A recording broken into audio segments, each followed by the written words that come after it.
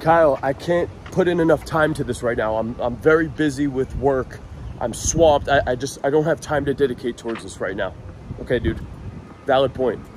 Kyle, I can't get good with girls. I'm too short. I'm too ugly. I don't have muscles. It only works if you have tattoos. It only works if you're 6'1". Only works if you look like a Chad. None of this is actually gonna work. It's all about looks. Only works if you're a millionaire. Guys, I just wanna let you know, whatever your excuse is, it's valid. It's a valid excuse. You are a busy ass dude. You are a short dude. You are a fat dude. You don't have tattoos. Whatever the fuck is the story you're telling yourself right now as to why you can't get better with your life.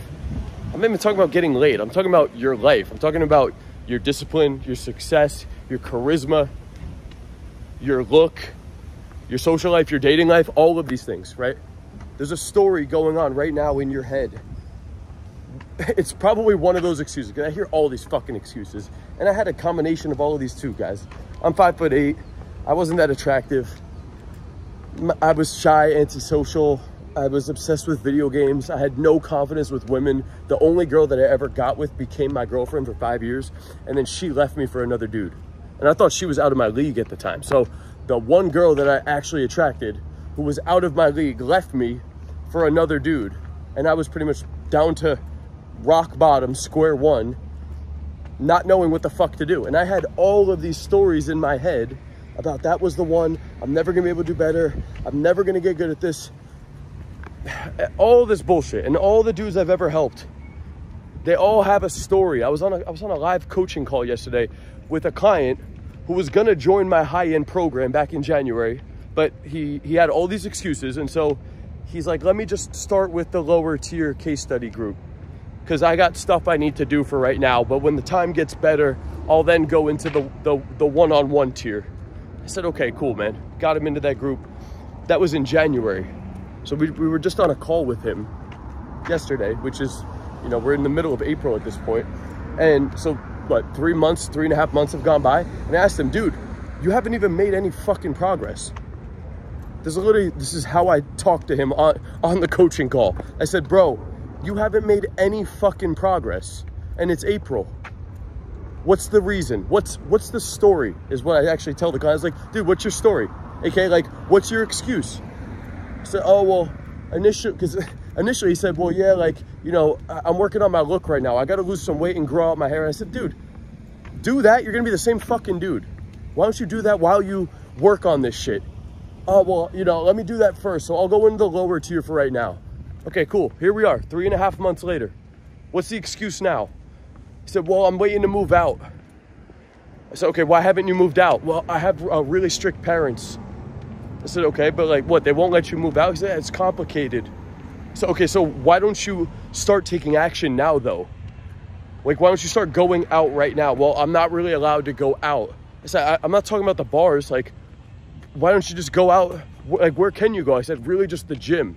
I said, okay, why don't you bring me recordings of interactions at the gym and the surrounding areas over there? Well, I'm still working on my look. What the fuck? What the fuck? He just had this cycle of excuses. But it's not until somebody like me said, dude, what the fuck, dude? What is the holdup? I didn't even, like most of you dudes, if I ask you that, you'll have a story. But fortunately enough for this dude, I had to talk with him 3.5 months ago. Now we've gone through the story. It's been 3.5 months. I said, bro, you haven't made any fucking progress. Do you get that? Well, Kyle, like, you just don't get it. Like, you weren't raised with a strict upbringing. Like, you don't understand my parents. Dude, I don't care. And this is what I told him. I didn't say it because I'm not trying to be a dickhead to him. I'm telling this to him because he needs to hear this, just like a lot of you dudes need to hear this too. I said, bro, I'm not saying you don't have strict parents. I'm not saying you don't have it hard. And I'm not saying, like, your excuses aren't valid. They're valid. They're valid as fuck. Everybody watching this video, I'll let you know right now, like, your excuses are valid. They are not I'm not gonna say, fuck your excuses, it's bullshit, it's all, no, like, they're actually valid. Like, I hop on consultation calls with dudes that are like, Kyle, I'm busy as fuck right now, I don't want to do this. And we break down his schedule, and I'm like, dude, you are busy. Like, honestly, you're a busy dude. Congratulations, you get the stamp of approval from Coach Kyle. You officially have a certified busy schedule. Now what, dude? That doesn't change anything, though. Do you get that? Like I think you guys have this story so you could tell yourself it's okay as to why you're not at the level. That's not valid. The excuse itself is valid, right? Like, it's the truth. You're a short dude. You're a fat dude. You're not that good looking. You're very busy. Those things are all truths. However, that doesn't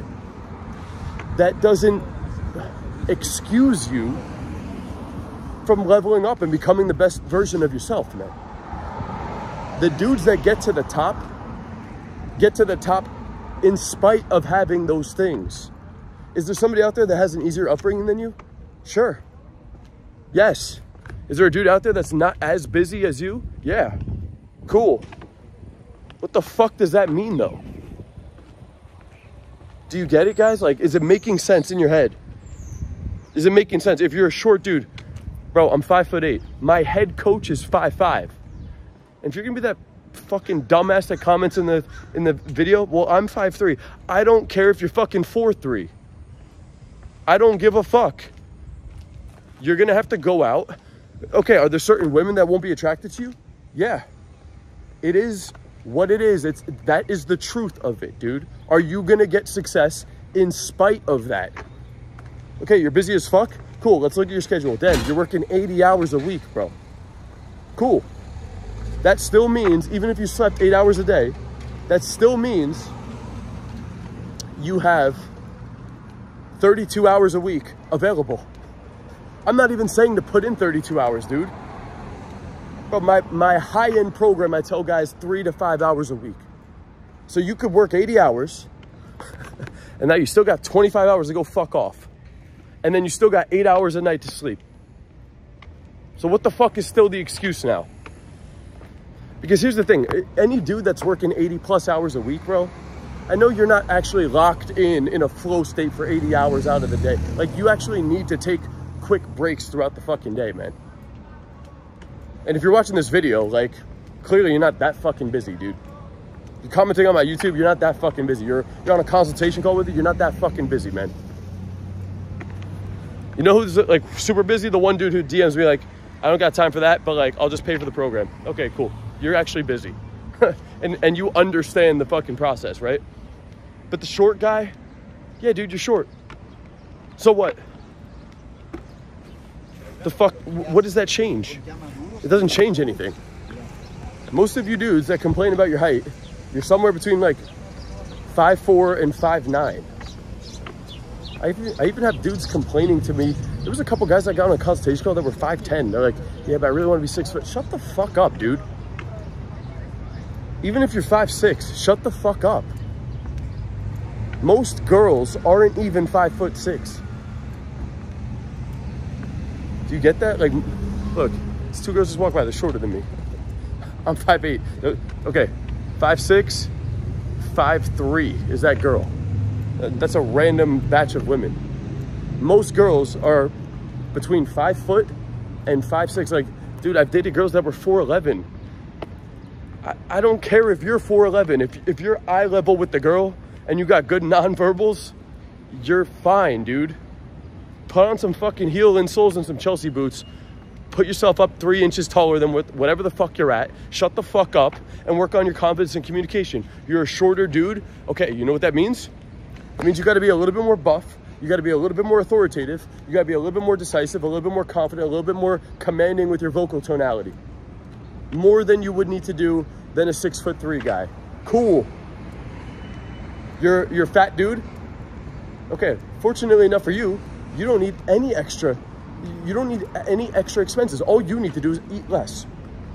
No extra money. Just whatever you're putting in your mouth, cut that fucking thing in half. That's it.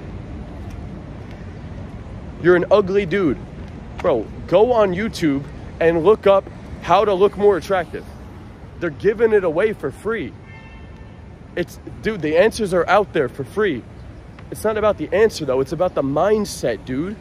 You don't have the right mindset. If I right now pulled my brain out of my head and put it into your body, in 8 weeks, I could fucking change your life. You would be an absolute monster 8 weeks from now. Because of the action. I would do all of the work that you're doing in your day-to-day, but I would also do some kind of communication drill. I would also analyze myself on video or record myself interacting with people throughout the day. I would find 15 minutes throughout my day, go to a busy area, pull out my phone, press record while it's aimed at myself, and I would talk to 5 to 10 women for somewhere between 15 to 30 minutes, depending on how busy I am, right? Maybe I do it for 15 minutes. I go to the busy area, I go to the empty mall. I've done this in New Jersey, in empty malls, in fucking bumblefuck New Jersey. Talked to 5 women. It took me 8 minutes in bumblefuck New Jersey. Dudes out here complaining, oh, there's no hot women around me. Bro, you're not even fucking ready for a hot girl, dude. I know why there's no hot women around you. I get why there's no hot women around you, bro. So if you're short, it is what it is, dude. Wear something to make you a little bit taller and work on these other elements. If you're fat, eat less. If you're ugly, dude, it's probably because you're fat. I don't know most dudes that are actually lean. That have, like, if you're lean, you have a decent amount of muscle mass, and you can take care of your grooming, that cures like 90% of you. You don't need to be a stud. Like, I've been unattractive before in my 20s, and even in my 30s. There's a pic of me a year ago. I looked fat as fuck. I was up to 200 pounds. Right now I'm 160. Imagine me with 40 more pounds of fat on me. I was fat. I would still go out and be able to create attraction. Fat, short, busy, ugly. Fix these things, dude. Work on them. All the answers are there. It's the mindset, it's the action that's gonna get you past those things, dude. Wake up. Wake the fuck up. You gotta be, look, this dude's right here. You can't give a fuck about what the people think, man.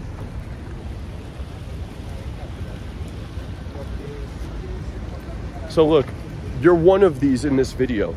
If you're watching it this long, if I just think about any client I've ever had, any dude that struggled with this, you know what it is? Most dudes don't even complain about this shit. They don't. Like, I have guys that are in my lower tier case study group, and I ask them, like, yo, how's the week going? The thing is, they make a tiny bit of progress and they think it's like great. That's the problem, is that they go up and they do one approach. They're watching videos on diet, so they think they're getting better. But if I actually analyze their life, it's like, okay, well, dude, like, what's your daily fucking routine looking like? What time are you waking up? How much time are you watching TV? Playing video games, smoking weed, overeating, hanging out with friends, doing nothing. Whack friends that you don't even like, and they don't even really want to see you win. Like, how much interaction are you actually getting?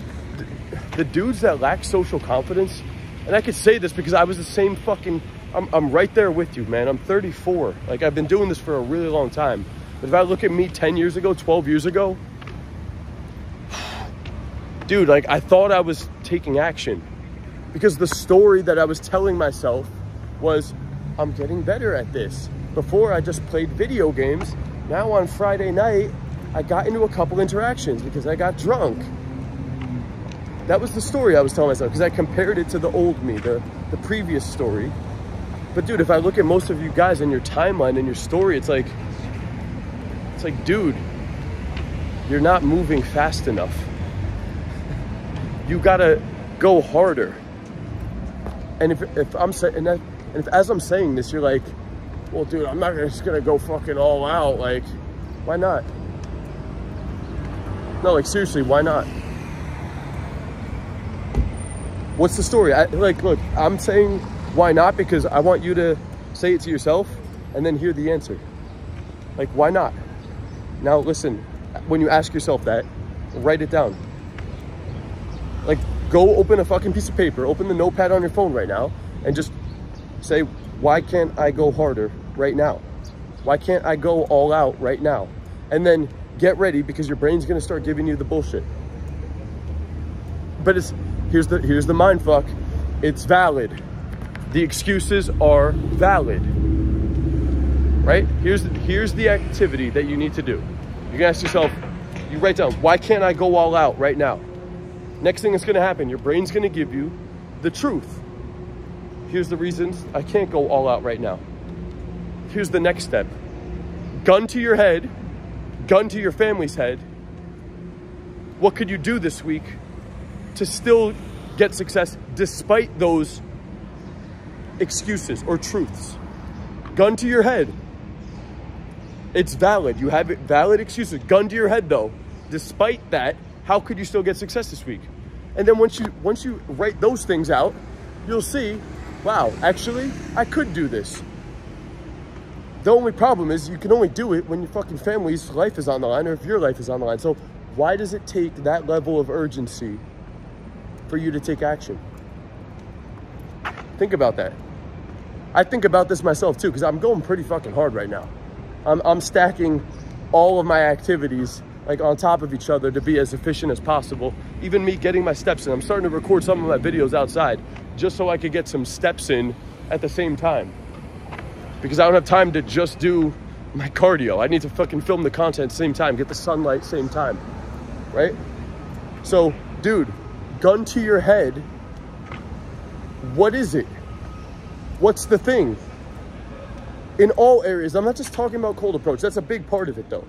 Cold approach is massive. Not because, you guys think cold approach is nothing because you go up and do a couple approaches and you get rejected and you're like, this isn't gonna work. I'm gonna spend all my time doing approaches. I'm not gonna get the girl. It's not even about that, dude. It's not even about that. One of the most beautiful things about cold approach that I've been noticing by doing this every day. I'm on day 41 or some shit. 41 days in a row. Sober, no alcohol, no nicotine, no weed, no drugs, nothing. And cold approach every day, daytime. What am I noticing? The most powerful thing, it's not about the women I'm meeting, surprise. Although there has been a lot of women that I'm meeting, clearly. The most powerful thing is that every single day, I show myself that my brain is giving me doubt, excuses, making up bullshit, sending me misinformation why I shouldn't do the thing every single time. Even still, day 41, I see a girl and I'm thinking about approaching her. I'm like, the brain starts to tell you shit to not do it.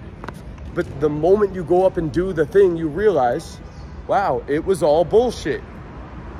That's the most powerful part of doing cold approach every day, is that every single day I show myself that the doubts, the concerns in my head are bullshit. And that's powerful. If you can show yourself that every single day, what do you think that's doing to the rewiring of my identity, my thoughts about my future, my financials, my limiting beliefs? I don't have limiting beliefs at this point, dude, right? You know why? Because every day I beat down the limiting belief. The limiting belief is like, can't do the thing, and then I do the thing. So every day I show myself evidence I could do the thing. What do you think that does for my confidence?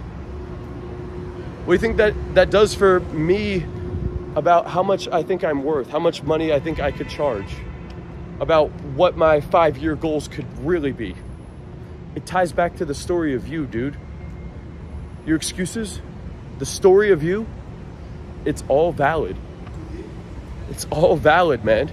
You're right. Whatever the story is you're telling yourself right now, it's true. I'm not saying it. I'm giving you the stamp, bro. Stamp of a certified stamp of approval. Like, you're right. You're busy. You're ugly. You're fat. You don't have tattoos. You have strict parents. You had a tough upbringing. You have clinical depression. I don't know what you have, a high level of anxiety.